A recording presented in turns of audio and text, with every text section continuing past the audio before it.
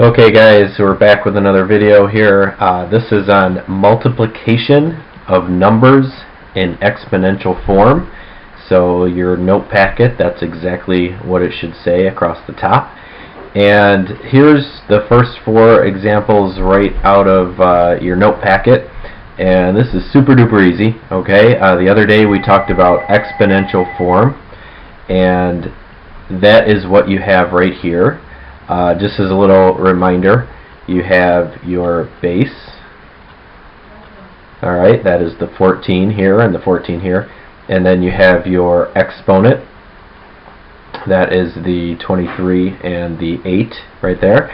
And basically we want to know how we can multiply these two together. Now what has to happen is these two bases have to be the same if we're going to multiply these together. Alright, so if you notice in all the examples, except for number 5, we have that, so we'll talk about that one in a bit. But as long as these two bases are the same, then here's all we do is we keep that base the same and we add these two exponents. Alright, so 23 and 8 gives me 31, and that's my answer. Alright, so that's as easy as it is right there. Same base has to happen. And when you multiply things of the same bases, or numbers of the same bases, you just add the exponents. So 23 and 8 gives me a 31. Alright? Exercise 2, notice we still have the same base. Now they're not numbers, but that's okay. Alright? We have to get used to using variables, not interchangeably, but similar to numbers. So this is an A and this is an A. It's the same base. So if I go to multiply them, another thing we have to get used to is this little dot. This is the same thing as using a multiplication symbol. You know, we're big boys and girls now, and instead of using this X as multiplication, we're going to use a dot because this looks like a variable, looks like an X, variable X. So we're going to start using this more and more. Alright, so this is A to the 23rd power times A to the 8th power. Well, it's the same base, so I keep that base and I simply add the exponents again at 31. Alright, so super duper easy. Next two examples, very similar. You can do it with three numbers. This is 9, 9, and 9. Those are all the same bases. So when I multiply them together, I'm going to get the same base and I add the exponents. 4 plus 6 is 10. Plus 13 more is going to give me 23, and I'm all done. That's it. Alright, and let's see about this one. Again, same base, right? 2 times 2 times 2 times 2. I'm multiplying the same bases, and I'm adding the exponents. So that's 8. 8 and 7 is 15. 15 plus 9, I get 24. Alright, okay, let's try the next four examples. These are a little different, so I put it on a different page here. And let's just take each one at a time. This one, let me switch my red pen. We've got the same base. And, oh, look, they already have an equals in there for us. N equals the same base. So, looks like they want us to find what X is equal to. Well, same base. I add the exponents. They have to equal 4. Well, 9 plus what? This is just a variable. It's just taking place of a number. 9 plus what would have to equal 14? Well, that would have to be 9 plus something equals 14. Well, the only thing I can put in there is a 5. That's the only thing that would work. So, in this case, X would have to equal to 5 to make this all true. Alright, so that's pretty straightforward. Alright, let's look at the next one here. Now they want me to take these four numbers and multiply them together, and if you remember, we can only multiply common bases when they have exponents up here. So this one and this one, they have a common base of -4. So I can take -4 raised to the second power times -4 raised to the third power and get -4. Well, I add the exponents. 2 and 3 is a 5. So I've taken care of that, and I've taken care of that. And this one right here and this one right here have the same base, so I can multiply those together. I'm still going to have multiplication in between these two parts. So 17 raised to the 5th times 17 raised to the 5th is going to be 17 raised to the 12th. Now these two do not have the same base, so I'm all done. That's my answer right here. I'm all done. Just leave it like that. Okay? Alright, pretty straightforward again. Alright, let's take a look at this one. Now, some of you guys may be saying, well, wait a minute, there's no operation in here. When I have two things that have parentheses around them, and there's nothing in between there, that means there's multiplication. I can even put a little dot right there. Alright, they are being multiplied together.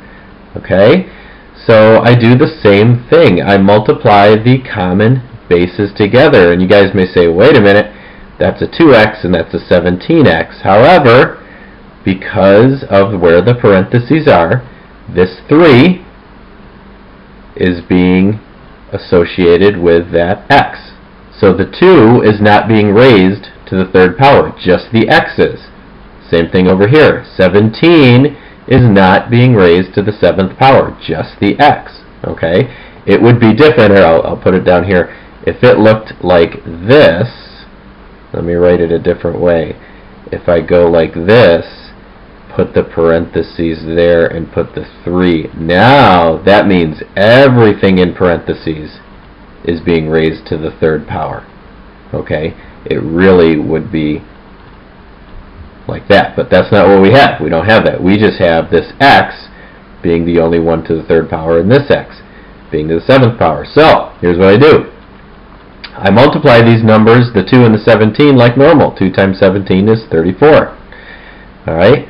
This x and this x are the same base. So x times x is going to give me x to the 10th because they have different exponents here. I add the exponents again. Alright, so again, I multiplied these two because they're just regular little numbers. 2 times 17 is 34. X to the 3rd times x to the 7th is x to the 10th. Alright, easy enough. Okay, and the very last one, and that's all for tonight, is this bad boy right here. What they say in the directions is they want to use the distributive property. If you guys remember, we've used the distributive property before, and we always drew these little arrows in here. So b times an a, well, those are totally different items. They're different variables. So I don't want to say it's 2ba or ba squared or ab to the 4th or what have you. You simply put them together. I'm taking b times a. Now usually you write, when you put them together, you write you go in alphabetical order. Alright, so a comes first before b, and really there's a little multiplication symbol right in between there, but we don't have to write it there. It means the same thing if we don't. Alright, so this part right here gave us that. Alright, oh, there's a plus sign, so I better keep that there. And b times b, now that's b to the 1st. If there's no exponent there, that means there's a little 1 there, times b to the 1st. Okay, and those are the same base, so I get the same base, and I add the exponents just like I did before. And there is my answer. Alright, okay, let's try the items on the next page. This is a little different. Before we were doing multiplying with the same base. Now we're doing dividing with the same base. And guess what? It kind of is. It comes natural here. If you multiply with the same base, you add the exponents. While if you divide with the same base, you then subtract. All right. So think about it. 7 to the 9th divided by 7 to the 6th. I've got the same base. Well, same base, but subtract the exponents. 7 to the 3rd. It's that easy. All right. Next one. This is exercise 9 on your paper. 8 over 5 raised to the 9th divided by 8 over 5 raised to the 2nd. Well, they've got the same base, and you subtract the exponents. Make sure you put the parentheses in just like I did. Alright? Oh, there's some variables, not even numbers. That's okay, we can do this. We're big boys and girls. A to the 16th divided by A to the 7th equals A to the, what's 16 minus 7? That gives me A to the 9th. All done. Alrighty. 2 more to go here. Actually, 3 more to go. T to the 5th divided by t to the 4th. Again, t to the 1st. And I don't even have to write it like that. I can just write it like t. Because if I don't have that, I'm assuming that there's a 1 there. Alright? Okay, pretty straightforward. These last two, a little different, so watch what I do here. Okay? We've got 3 to the 23rd divided by 27. And you go, oh wait, those aren't the same base. It's got an exponent. It's not the same base, I can't do it. But if I can change one of them to have the same base, then I can do it. So this one I just left the same, 3 to the 3rd, or 3 to the 23rd, sorry. And 27 is really 3 times 3 times 3, which is 3 to the 3rd. So all I did is I changed the 27 to be 3 to the 3rd. Okay? Now it has the same base. Now I can divide them. So 3 to the 23rd divided by 3 to the 3rd is 3 to the 20th. Not too difficult, not too difficult. Alright? That's a little different though. If you got to go back and listen to my explanation again, you do it. Alright? So, one more to go. And that is this one. I gave this one its own little page because it's a couple steps here. Alright?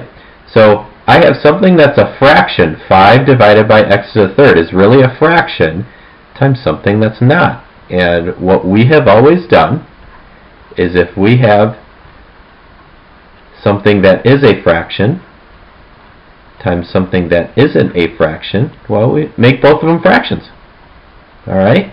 And there's many ways to do this, okay? But if we have a fraction times a fraction, well, let's see. What do we do? Well, usually when you have a fraction times a fraction, you just multiply across. So you could do that in this case. Or, if you're really on the ball, you try to cancel on the diagonals. Alright? So let's see if we can cancel on the diagonals here. The 5 and the 1, they're not going to change. Alright? But this right here, this is really x times x times x. How many of them? There should be 8 of them, right? If I got 8 of them, that's 7 of them. I need one more, okay? And this right here, there's 3 of those. So I'm going to go ahead and cancel the ones that are in common. I'm going to cancel one of those with one of those, one of those with one of those, and one of those with one of those. And then I'm just going to write below here what I'm left over with. I've got, well, gee, all of those canceled. So I really only have 1 there. Everything cancels to 1. And up here, I still have my 3. And I have 1, 2, 3, 4, 5 x's. Right there. And look, 8 minus 3 is 5. But that's another story altogether. Alright? So now it made my job a little easier. 5 times 3 is 15. X to the 5th, well, there really aren't any x's to multiply there, so I just bring it over as x to the 5th over 1. And anything over 1 is just itself. Okay? So, if you have to, again, go back and look at that one again and see the steps that I do. Alright? Because the assignment you do tomorrow, you'll have some just like this. And you just have to write them out and cross out what's in common and cancel, and then we just multiply. Alright? So hopefully that was okay for you. Get it filled in. We'll see you tomorrow, and have a good night.